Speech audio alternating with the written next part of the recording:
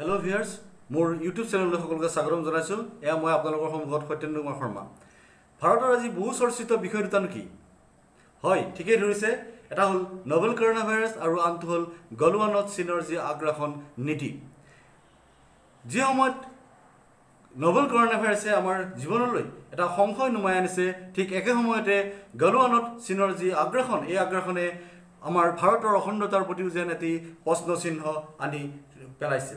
দুইটা সমস্যাৰে যদি আমি গুৰি চাওঁ তেলে চীন দেশৰ পৰা আৰম্ভ হৈছে। চীন দেশৰ ইউহান প্ৰদেশৰ পৰা যি সময়ত এই কৰোনা ভাইৰাছৰ বীজাণু বিশ্বত বিয়পি পৰাৰ লগে ভাৰতকো গ্ৰাস কৰি লৈছে, ঠিক একে সময়তে চীনৰ গালৱানৰ ওপৰত যি আগ্ৰাসন নীতি, এই আগ্ৰাসন নীতিৰ ফলস্বৰূপে ভাৰতৰ 20 জনকৈ বীৰ জোৱান আজি শ্বহীদ হ'ব লগা হ'ল। ভাৰতৰ ওপৰত চীনৰ এই আগ্ৰাসন নীতি কিয়? বাৰ বাৰ চীনে বন্ধুত্বৰ কথা কৈ ভাৰতৰ ওপৰত এনেদৰে কিহৰ কাৰণে আক্ৰমণ কৰি আছে? তেওঁলোকৰ এই আক্ৰমণৰ পিছতনো কি মনোবৃত্তি আছে? এই সকলোবিলাক কথা যদি আমি জানিব লাগে তেতিয়াহ'লে আমি নিশ্চয়কৈ ইতিহাসৰ পাত কিছু লুটিয়াই চাব লাগিব। ইতিহাসে আমাক ক'ব পাৰিব যে এই সমস্যাৰ মূল কাৰণনো কি। আহক আমি ইতিহাসৰ কিছু পাত উভতাই চাওঁ যাতে এই সমস্যাৰ বিষয়ে আমি কিছু কথা জানিব পাৰোঁ। বিংশ শতিকাৰ 40ৰ দশকৰ শেষৰ সময়ছোৱাত স্বাধীন ভাৰত আৰু কমিউনিষ্ট চীনৰ জন্মই দক্ষিণ পূব এছিয়াৰ ঘটনাৰ আজিৰ দুটা উল্লেখযোগ্য ঘটনা আছিল। গণতান্ত্ৰিক ভাৰতে পঞ্চশীল নীতিৰ আধাৰত যি সময়ত চুবুৰীয়া ৰাষ্ট্ৰসমূহৰ লগত সহাৱস্থান আৰু পাৰস্পৰিক সহযোগিতাৰ নীতি গ্ৰহণ কৰিছিলে, ঠিক একে সময়তে কমিউনিষ্ট চীনে এটা সাম্ৰাজ্যবাদী নীতিৰে দক্ষিণ পূব এছিয়াত এখন শক্তিশালী চীন গঠনৰ নীতি গ্ৰহণ কৰিছিলে। ভাৰতখনেই প্ৰথম কমিউনিষ্ট গোটৰ বাহিৰৰ ৰাষ্ট্ৰ আছিল যিখনে কমিউনিষ্ট চীনৰ চৰকাৰক স্বীকৃতি প্ৰদান কৰিছিলে। দ্বিতীয় বিশ্বযুদ্ধৰ পৰৱৰ্তী সময়ছোৱাত যি শীতল যুদ্ধ চলিছিল, এই শীতল যুদ্ধৰ পৰিপ্ৰেক্ষিতত বিশ্বৰ ৰাষ্ট্ৰসমূহে কমিউনিষ্ট চীনক স্বীকৃতি দিবৰ কাৰণে ইতস্তৰ বোধ কৰিছিলে। 1949 চনত প্ৰতিষ্ঠিত হোৱা কমিউনিষ্ট চীনেও প্ৰাৰম্ভিক অৱস্থাত এটি শান্তিপূৰ্ণ বৈদেশিক নীতি গ্ৰহণ কৰাৰ কথা ঘোষণা কৰিছিলে, কিন্তু কিছুদিনৰ ভিতৰতে তেওঁলোকৰ এই কথা অসাৰ প্ৰতিপন্ন হৈছিলে। কোৰিয়া, তিব্বত, ভাৰতৰ ওপৰত তেওঁলোকৰ যি আগ্ৰাসন নীতি, এই আগ্ৰাসন নীতিয়ে চীনৰ যি সাম্ৰাজ্যবাদী মনোভাৱ, এই সাম্ৰাজ্যবাদী মনোভাৱ সকলোৰে সন্মুখত পৰিস্ফুট কৰি তুলিছিলে। 1954 চনত চীন দেশৰ প্ৰধানমন্ত্ৰী চাও ইন লাই যেতিয়া ভাৰত ভ্ৰমণলৈ আহিছিল, তেতিয়া তেওঁ ভাৰত আৰু চীনৰ বন্ধুত্বৰ কথা দোহাৰিছিল আৰু ভাৰতেও তাক অন্তঃকৰণে গ্ৰহণ কৰিছিলে। দুয়োখন দেশৰ মাজত 8 বছৰে এখন মিত্ৰতাৰ চুক্তি স্বাক্ষৰিত হৈছিলে। প্ৰধানমন্ত্ৰীদ্বয় চাও ইন লাই আৰু জৱাহৰলাল নেহৰুৰ যি যুটীয়া বিবৃতি আছিল, এই যুটীয়া বিবৃতিৰ পঞ্চশীল নীতিৰ প্ৰতি দুয়োখন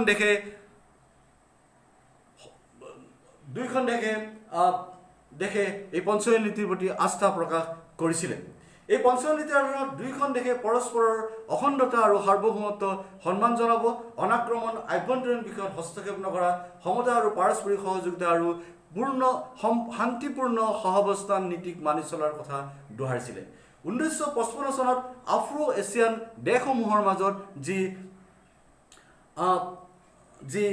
বান্দুং অধিৱেশন হৈছিলে, এই বান্দুং অধিৱেশনতো চীন দেশৰ প্ৰধানমন্ত্ৰী চাও ইন লাইয়ে এটা শান্তিপূৰ্ণ বৈদেশিক নীতিৰ কথা ঘোষণা কৰিছিলে, কিন্তু এই বান্দুং অধিৱেশনৰ পৰৱৰ্তী সময়ছোৱাতে চীনে এটি আগ্ৰাসন নীতি গ্ৰহণ কৰাৰ ফলস্বৰূপে চুবুৰীয়া ৰাষ্ট্ৰসমূহৰ লগত সীমা বিবাদ আৰম্ভ হৈছিলে।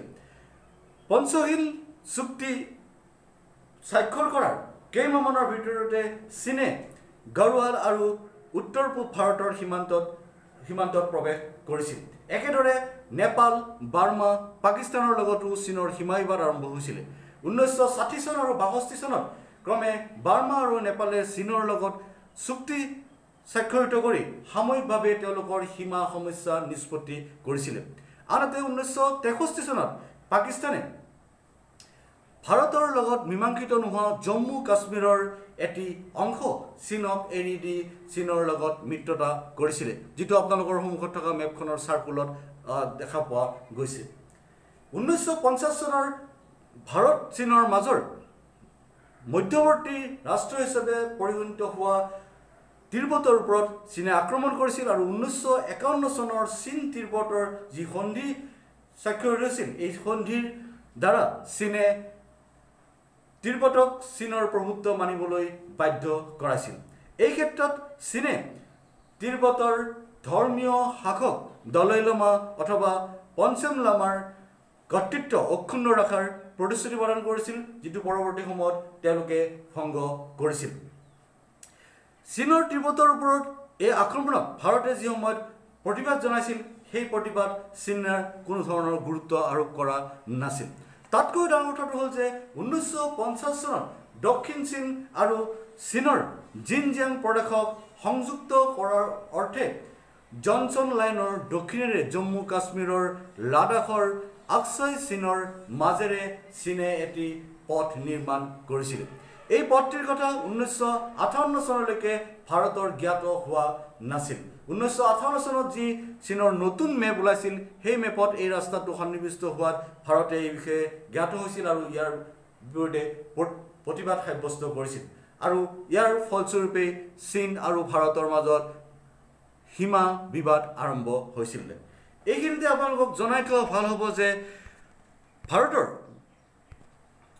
ভাৰতৰ আকসাই চীন বা লাডাখৰ এই অঞ্চলটোত দুটা আন্তঃৰাষ্ট্ৰীয় সীমা দেখিবলৈ পোৱা যায়। জনচন লাইনে যি সময়ত আকসাই চীনৰ মুষ্টিমেয় অংশ ভাৰতৰ অন্তৰ্ভুক্ত হিচাপে ঘোষণা কৰিছিলে, ঠিক সেই সময়তে মেকডোনাল্ড লাইনে ইয়াৰ এটা বিস্তৃত অংশ চীনৰ অধীন হিচাপে মানি লৈছিলে। গতিকে ভাৰতে জনচন লাইন দুইখন দেশৰ মাজৰ সীমা হিচাপে উল্লেখ কৰি অহাৰ সময়তে চীনে মেকডোনাল্ড লাইনকহে মানিবৰ কাৰণে ৰাজি হৈছে।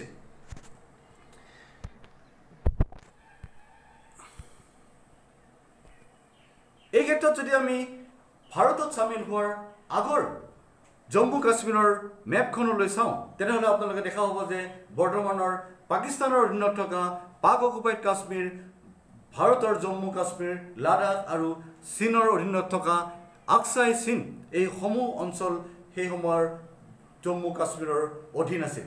কিন্তু পৰৱৰ্তী সময়ত ভাৰতে এই অংশসমূহ হেৰুৱাব লগা হৈছিলে। আনহাতে তিব্বত আৰু অৰুণাচলৰ মাজত সীমা নিৰ্ধাৰণ কৰাৰ বাবে যি মেকমোহন লাইনৰ আমি উল্লেখ পাওঁ, এই মেকমোহন লাইনকো চীনে মানিবৰ কাৰণে মান্তি নহয়। চীনৰ যুক্তি হ'ল যে এই মেকমোহন লাইন গঠন কৰিবৰ কাৰণে যিখন চুক্তি স্বাক্ষৰ কৰা হৈছিলে, এই চুক্তিত চীনৰ কোনো প্ৰতিনিধিয়ে অংশগ্ৰহণ কৰা নাছিলে আৰু সেয়েহে তেওঁলোকে অৰুণাচলক দক্ষিণ তিব্বত হিচাপে উল্লেখ কৰি আহিছে। 1956 চনত চীনে তিব্বতত গঢ়ি উঠা চীন বিৰোধী প্ৰতিবাদক কঠোৰ হাতেৰে দমন কৰিবৰ কাৰণে চেষ্টা কৰিছিল আৰু যাৰ ফলস্বৰূপে তিব্বতৰ ধৰ্মীয় শাসক দলাই লামাই তেওঁৰ কিছু সহযোগীৰ সৈতে ভাৰতলৈ পলাই আহিছিল। ভাৰতে দলাই লামা আৰু তেওঁৰ সহযোগীসকলক ভাৰতত ৰাজনৈতিক শৰণ দিয়াৰ ফলস্বৰূপে দুয়োখন দেশৰ মাজৰ সম্বন্ধৰ অৱনতি ঘটিছিল। ইয়াৰ ফলস্বৰূপে 1962 চনৰ অক্টোবৰ মাহত চীন ভাৰতৰ মৈত্ৰী চুক্তি আৰু পঞ্চশীল নীতিক ভৰিৰে মোহাৰি আকস্মিকভাৱে ভাৰতৰ ওপৰত আক্ৰমণ কৰিছিল। চীনৰ এই যি দুমুখীয়া নীতি, এই দুমুখীয়া নীতিৰ বিষয়ে কমিউনিষ্ট নেতা মাও ছেতুঙৰ বক্তব্যৰ পৰা আমি ভালদৰে বুজিব পাৰোঁ। মাও ছেতুঙে উল্লেখ কৰিছিল যে ভ্ৰম আৰু অমনোযোগিতাই কাৰোবাক প্ৰাধান্য আৰু নেতৃত্বৰ পৰা বঞ্চিত কৰিব পাৰে। গতিকে চীনেও ভাৰতৰ মনত ভ্ৰম সৃষ্টি কৰি আৰু আকস্মিকভাৱে ভাৰতৰ ওপৰত আক্ৰমণ কৰি চীনৰ প্ৰভুত্ব প্ৰতিষ্ঠা কৰিবৰ কাৰণে চেষ্টা কৰিছিল। গতিকে এই আকস্মিক আক্ৰমণৰ দ্বাৰা চীনে ভাৰতৰ লাডাখ আৰু অৰুণাচলৰ এটি বিস্তৃত অংশ অধিকাৰ কৰি লৈছিলে। চীনৰ যি এই আকস্মিক আক্ৰমণত বিশ্বৰ সকলো স্তৰতে প্ৰতিক্ৰিয়াৰ সৃষ্টি হৈছিল, যাৰ ফলস্বৰূপে 1962 চনৰ ডিচেম্বৰ মাহত চীনে একপক্ষীয় যুদ্ধবিৰতি ঘোষণা কৰি ভাৰতৰ পৰা আঁতৰি গৈছিল।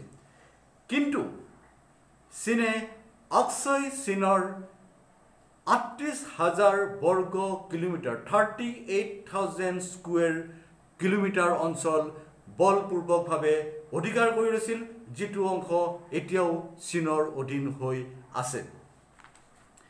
আৰু সেয়েহে চীনে সদায় মেকডোনাল্ড লাইনৰ কথা উল্লেখ কৰে এই ক্ষেত্ৰত আমি সেই সময়ৰ ভাৰতৰ যি বৈদেশিক নীতি এই বৈদেশিক নীতিৰ কথা উল্লেখ কৰিবই লাগিব যি সময়ত তিব্বতৰ ধৰ্মীয় শাসক দলাই লামাই পলাই আহি ভাৰতত উপস্থিত হৈছিল সেই সময়ত ভাৰতেই একমাত্ৰ ৰাষ্ট্ৰ আছিল যিখনৰ তিব্বতৰ লগত এটি সুদৃঢ় কূটনৈতিক সম্পৰ্ক গঢ় লৈ আছিল ভাৰতে এই কূটনৈতিক সম্পৰ্কৰ বলতে তিব্বতৰ ডাক সেৱা টেলিগ্ৰাম টেলিফোন এই ক্ষেত্ৰখনত নিজক প্ৰতিষ্ঠা কৰিবৰ কাৰণে সক্ষম হৈছিল আৰু আনকি তিব্বতৰ ইয়াতুং আৰু গানটোচেট অঞ্চলত সেই সময়ত ভাৰতৰ সৈন্যবাহিনী মজুদ আছিল কিন্তু ভাৰতে এই প্ৰভুত্বৰ সুবিধা গ্ৰহণ কৰাৰ পৰিৱৰ্তে 1954 চনৰ যি মিত্ৰতা চুক্তি এই মিত্ৰতা চুক্তিৰ ভৰসাতে তিব্বতৰ ওপৰত ভাৰতৰ যি প্ৰভুত্ব এই প্ৰভুত্বক স্বেচ্ছাই ত্যাগ কৰিছিল আন কথাত ক'বলৈ গ'লে ভাৰতে চীনৰ প্ৰভুত্ব তিব্বতৰ ওপৰত মানি লৈছিল একেদৰে ভাৰতে যি ফৰৱাৰ্ড পলিচি গ্ৰহণ কৰিছিল যি পলিচিৰ অধীনত চীনৰ পৰা হেৰুৱা অংশ পৰ্যায়ক্ৰমে ঘূৰাই লোৱাৰ বা ঘূৰাই অনাৰ যি পলিচি আছিল সেই পলিচি পৰৱৰ্তী সময়ত বেকৱাৰ্ড পলিচিত পৰিণত হৈছিল কাৰণ ভাৰতে পৰ্যায়ক্ৰমে চীনৰ পৰা এই অঞ্চলসমূহ অধিকাৰ কৰি লোৱাৰ পৰিৱৰ্তে চীনে পৰ্যায়ক্ৰমে ভাৰতৰ বিভিন্ন অংশৰ ওপৰত দাবী উত্থাপন কৰিব আৰম্ভ কৰিছিল 1967 চনৰ ছেপ্টেম্বৰ তাৰিখে চীনৰ পিপলছ লিবাৰেশ্যন আৰ্মিয়ে ছিকিমৰ নাথুলা পাছৰ ওপৰত আক্ৰমণ কৰিছিল যিটো আক্ৰমণক চীনৰ দ্বিতীয় আক্ৰমণ বুলি কোৱা হয় একে বছৰৰ অক্টোবৰ মাহত চীনৰ সৈন্যবাহিনীয়ে পুনৰ চুলাই অঞ্চলত আক্ৰমণ কৰিছিল এনেদৰে চীনে তেওঁলোকৰ আগ্ৰাসন নীতি অব্যাহত ৰাখিছিল আৰু ইয়াৰ পৰৱৰ্তী সময়তো বিভিন্ন সময়ত চীনৰ পিপলছ লিবাৰেশ্যন আৰ্মিয়ে বিভিন্ন সময়ত ভাৰতীয় অংশত আগ্ৰাসন চলোৱা কথা আমি পৰৱৰ্তী সময়ত আলোচনা কৰিম 1962 চনৰ চীন ভাৰতৰ যুদ্ধৰ পৰৱৰ্তী সময়ছোৱাত চীন আৰু ভাৰতৰ মাজৰ কূটনৈতিক সম্পৰ্ক সম্পূৰ্ণৰূপে ছেদ হৈ পৰিছিল 1976 চনত দুইখন দেশৰ মাজত পুনৰ কূটনৈতিক সম্পৰ্ক প্ৰতিষ্ঠা কৰাৰ কাৰণে চেষ্টা কৰা হৈছিল আৰু দুইখন দেশতে দূতাবাস প্ৰতিষ্ঠা কৰি কূটনৈতিক সম্পৰ্ক প্ৰতিষ্ঠা কৰা হৈছিল 1984 চনত দুই দেশৰ মাজত এখন বাণিজ্যিক চুক্তি হৈছিল আৰু ইয়াৰ লগে লগে দুইখন দেশৰ মাজৰ সীমা বিবাদক আলোচনাৰ মাধ্যমেৰে সমাধান কৰাৰ বাবে সন্মতি প্ৰকাশ কৰা হৈছিল 1988 চনত তদানীন্তন ভাৰতীয় প্ৰধানমন্ত্ৰী ৰাজীৱ গান্ধীয়ে চীন ভ্ৰমণ কৰিছিল আৰু এই চীন ভাৰত যুদ্ধৰ পৰৱৰ্তী 26 বছৰত প্ৰথম কোনোবা ভাৰতীয়ৰ চীন ভ্ৰমণ আছিল ৰাজীৱ গান্ধীৰ এই চীন ভ্ৰমণ দুইখন দেশৰ মাজৰ যি সম্পৰ্কৰ যি কাঠমা আছিল এই কাঠমা ভাঙাত বিশেষভাৱে সহায় কৰিছিল যাক আমি আইচ ব্ৰেকিং প্ৰচেছ বুলি ক'ব পাৰোঁ ইয়াৰ ফলস্বৰূপে দুইখন দেশৰ মাজত সীমা বিবাদ সমাপ্তি ঘটাবৰ কাৰণে এটা টাস্ক ফ'ৰ্চ গঠনৰ বাবে দুইখন দেশে সন্মতি প্ৰকাশ কৰিছিল 1993 চনত সেই সময়ৰ ভাৰতৰ প্ৰধানমন্ত্ৰী নৰসিংহ ৰাৱে চীন ভ্ৰমণ কৰিছিল আৰু ইয়াৰ ফলস্বৰূপে দুইখন দেশে এক্সুৱেল লাইন অফ কণ্ট্ৰোল মানিবৰ কাৰণে সন্মতি প্ৰকাশ কৰিছিল ইয়াৰ পৰৱৰ্তী সময়ত দুইখন দেশৰ মাজত বিভিন্ন বিষয়ত সহযোগিতা বঢ়াবৰ কাৰণে বিভিন্ন পদক্ষেপ গ্ৰহণ কৰা হৈছিল আৰু তাৰ ফলস্বৰূপে আজি ভাৰত আৰু চীনৰ মাজত 84 US বিলিয়ন ডলাৰ 84 বিলিয়ন ডলাৰৰ ব্যৱসায় প্ৰতিষ্ঠিত হৈছিল ইয়াৰে 68 US বিলিয়ন 68 US বিলিয়ন ডলাৰৰ পৰিমাণৰ ব্যৱসায় চীনে ভাৰতৰ লগত কৰি আহিছে ভাৰত আৰু চীনৰ মাজত বিভিন্ন বিষয়ত আজি বিভিন্ন ধৰণৰ সহযোগিতা আৰম্ভ হৈছে কিন্তু ভাৰত আৰু চীনৰ মাজৰ সীমা বিবাদৰ যি সমাধান এই সমাধান সূত্ৰ আজি পৰ্যন্ত ওলোৱা নাই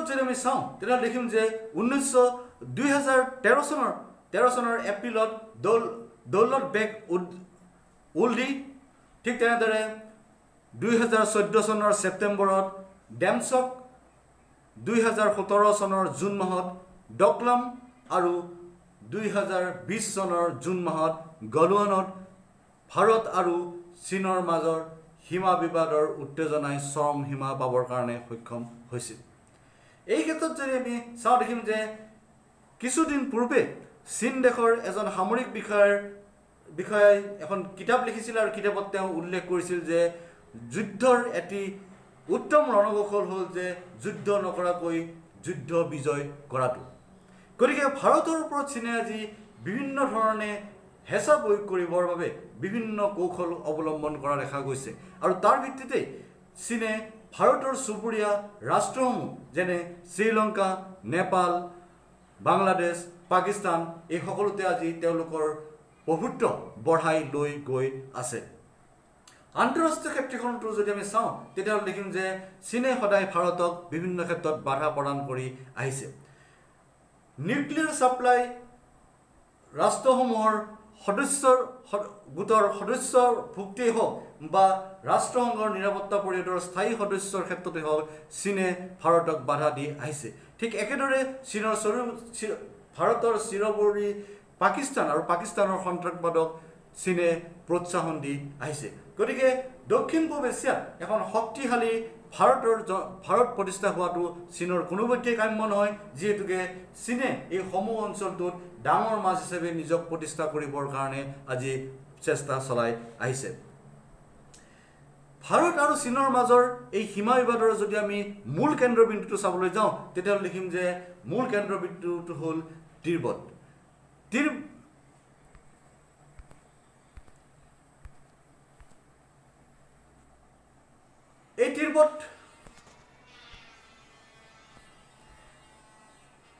এই তিব্বত আৰু ভাৰতৰ যদি আমি সীমা চাবলৈ যাওঁ তেতিয়া দেখিম যে বৰ্তমানৰ ভাৰত আৰু চীনৰ মাজৰ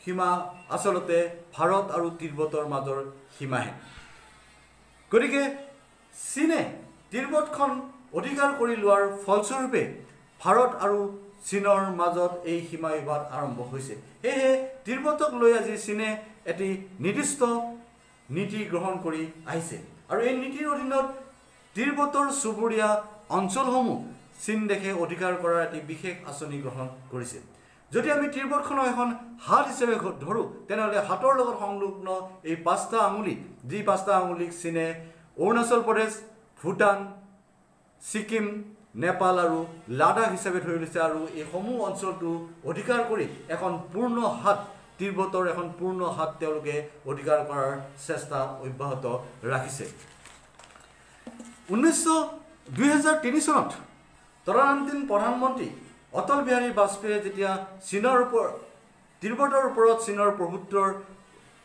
স্বীকৃতি প্ৰদান কৰিছিলে লগে লগে চীনে অৰুণাচলখনক দক্ষিণ তিব্বত হিচাপে উল্লেখ কৰিছিলে 2006 চনত চীনৰ ৰাষ্ট্ৰদূতজনে সম্পূৰ্ণ অৰুণাচলখনকেই চীনৰ অন্তৰ্ভুক্ত হিচাপে দাবী উত্থাপন কৰিছিল ভাৰতে যি সময়ত লাডাখৰ অক্ষয় চীনৰ ৩৮,০০০ বৰ্গ কিলোমিটাৰ দাবী কৰি আহিছে ঠিক একে সময়তে চীনে অৰুণাচলৰ ৯০,০০০ স্কোয়াৰ কিলোমিটাৰ অঞ্চল চীনৰ বুলি দাবী উত্থাপন কৰিছিল ভাৰতৰ কাৰণে তিব্বতৰ যি অৱস্থিতি সেই অৱস্থিতি অতি গুৰুত্বপূৰ্ণ আমাৰ এই অঞ্চলৰ যিমানবিলাক নদী আছে এই নদীবিলাকৰ বেছিভাগৰে উৎস যদি আমি চাবলৈ যাওঁ তেতিয়াহ'লে দেখিম যে ই তিব্বতৰ পৰা আহিছে তিব্বতখন প্ৰাকৃতিক সম্পদত অতি এখন চহকী অঞ্চল আৰু যিখনে বৰ্তমান এখন উন্নত চীন বনাবৰ কাৰণে সোণৰ কণী পৰা হাঁহলৈ পৰিৱৰ্তন হোৱা দেখিবলৈ পোৱা গৈছে তিব্বতৰ যদি প্ৰাকৃতিক সম্পদৰ আমি সৰু উদাহৰণ এটা ল'বলৈ যাওঁ তেতিয়াহ'লে দেখিম যে ভাৰতৰ আহোম শাসনৰ সময়ত এটা জাতি আছিল সোণোৱাল আৰু সোণোৱালসকলৰ মূল কাম আছিল যে নদীৰ পানীৰ পৰা সোণ কমোৱা এতিয়া কথা হ'ল যে অসমৰ এই নদীৰ পানীত ক'ৰ পৰা সোণ আহিছিল এয়া তিব্বতৰ পৰা আহিছিলে গতিকে চীনে আজি তিব্বতৰ কয়লা, তাম, সোণ, ৰূপ, জিংক, সি, লিথিয়াম এই সকলোবিলাকৰ খনন আৰম্ভ কৰিছিল। চীনে তিব্বতত ডাঙৰ ডাঙৰ ডেম সাজি বৃহৎ পৰিমাণৰ বিদ্যুৎ উৎপাদন কৰিছে। চীনৰ পানীক বটলিং কৰি গোটেই এছিয়াৰ 1 বিলিয়ন লোকক দৈনিক পানীৰ যোগান ধৰিছে। একেদৰে চীনে তিব্বতৰ পানীক নিজৰ চীনলৈ বোৱাই নিয়াৰ ব্যৱস্থা গ্ৰহণ কৰিছে। তিব্বতৰ 27,000 বৰ্গ কিলোমিটাৰতকৈ বেছি অঞ্চলৰ যি বন সম্পদ আছে সেই বন সম্পদ আজি চীনৰ হাতত। চীনৰ এই শোষণ নীতিৰ ফলত যদি তিব্বতৰ ইকোলজিকেল সমতা নষ্ট হৈ যায় তেনেহ'লে ইয়াৰ প্ৰত্যক্ষ প্ৰভাৱ ভাৰতত দেখিবলৈ পোৱা যাব। চীনৰ এই শোষণ নীতিৰ বিৰুদ্ধে তিব্বতৰ লোকসকলে সদায় প্ৰতিবাদ কৰি আহিছে, কিন্তু এই প্ৰতিবাদে চীনৰ চৰকাৰক কোনোপধ্যেই প্ৰভাৱান্বিত কৰিব পৰা নাই। গতিকে চীন আৰু ভাৰতৰ মাজৰ যি সীমা বিবাদৰ এই সমস্যা, এই সীমা বিবাদৰ সমস্যা যদি আমি চাবলৈ যাওঁ তেতিয়াহ'লে দেখিম যে চীনৰ যি সাম্ৰাজ্যবাদী নীতি, এই নীতিৰ পৰিকল্পিত ৰূপায়ণেই হ'ল ভাৰত আৰু চীনৰ মাজৰ সীমা বিবাদৰ মূল কাৰণ। সেয়েহে ভাৰতেও এই ক্ষেত্ৰত এটি পৰিকল্পিত নীতি গ্ৰহণ কৰিব লাগিব। সীমান্তত ভাৰতে যিকোনো কাৰ্য কৰাটো চীনৰ সহ্যৰ বাহিৰত, চীনে কোনোপধ্যেই ইয়াক সহ্য কৰিব নোৱাৰে। গতিকে ভাৰতেও চীনৰ নীতিকেই গ্ৰহণ কৰিব লাগিব যে এহাতে সাদৰী মাত আৰু আনহাতে দৃঢ় সংকল্প আৰু সুপৰিকল্পিত পৰিকল্পনাৰে আগবাঢ়িব লাগিব, যাতে চীনৰ যি আগ্ৰাসন নীতি এই আগ্ৰাসন নীতিক বাধা দিব পাৰিব। এই ক্ষেত্ৰত অকল চৰকাৰ বা সামৰিক শক্তিৰেই যে এই সমস্যাৰ সমাধান কৰিব পাৰিব সেই কথা মই নাভাবোঁ। এই ক্ষেত্ৰত জনসাধাৰণৰ, ভাৰতীয় জনসাধাৰণৰ এটি বিশেষ কৰ্তব্য আছে। চীনৰ লগত আমাৰ যি বৃহৎ পৰিমাণৰ ব্যৱসায় আছে, এই ব্যৱসায়ৰে আমি চীনক বৃহৎ পৰিমাণৰ পুঁজিৰ যোগান ধৰিছোঁ আৰু আমাৰ পুঁজিৰেই চীনে আজি আমাৰ বিৰুদ্ধে ষড়যন্ত্ৰ আৰম্ভ কৰিছে। গতিকে আমি স্বাৱলম্বী হ'ব লাগিব। চীনলৈ যোৱা যি টকা, সেই টকা যাতে ভাৰতে থাকে, ভাৰতে যাতে নিজক শক্তিশালী কৰিব পাৰে আৰু আমি সকলোৱে যাতে ভাৰতখনক এখন শক্তিশালী ৰাষ্ট্ৰ হিচাপে গঠন কৰি চীনৰ এই আগ্ৰাসন নীতিক যাতে বাধা দিব পাৰোঁ, সেই ক্ষেত্ৰত সকলোৱে সহযোগিতা আগবঢ়াব লাগিব। কিন্তু এই ক্ষেত্ৰত আমি মনত ৰাখিব লাগিব, আমাৰ এই কাৰ্য যদি দেৰি হৈ গৈ থাকে তেতিয়াহ'লেও কিন্তু ই আমাৰ কাৰণে হিতে বিপৰীত হ'ব। কাৰণ চীনক যদি আমি এখন ঠাই এৰি দিওঁ তেনেহ'লে ইয়াৰ পিছত তেওঁলোকে আৰু এখন ঠাই দাবী কৰিব। গতিকে তেওঁলোকৰ এই আগ্ৰাসন নীতি কেতিয়াও শেষ নহয়। শেষ হ'ব মাত্ৰ তেতিয়া যেতিয়া এখন শক্তিশালী ভাৰতে তেওঁলোকক নিজৰ শক্তিৰে সম্পূৰ্ণৰূপে সকলো দিশতে বাধা দিবৰ কাৰণে সক্ষম হ'ব।